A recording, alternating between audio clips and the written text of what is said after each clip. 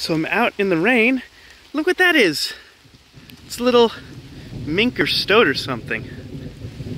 Hold on. Couldn't really get my camera out all that fast. And man, they move fast.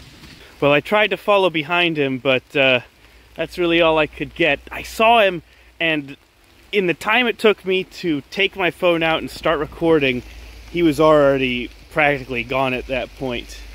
You know, I really went incredibly quickly to try and capture him on camera, but man, just shows you how fast those things move and also how stealthy they are.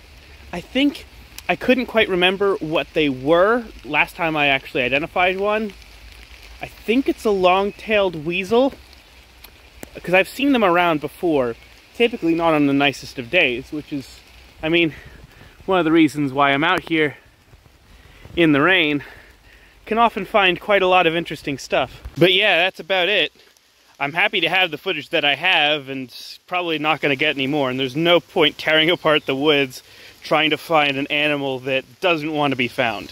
Now don't worry, I wasn't chasing it, and it really wasn't running away from me. It started over here and passed right in front of me at roughly the same pace continuously.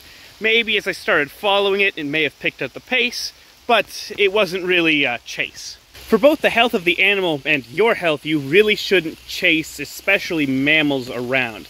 Especially when they're carnivores. They are more than willing to defend themselves. Anyway, the rain's picking up and I'm gonna get soaked pretty soon, so hope you guys enjoyed, learned something, and as always, I wish you the best. Till next time.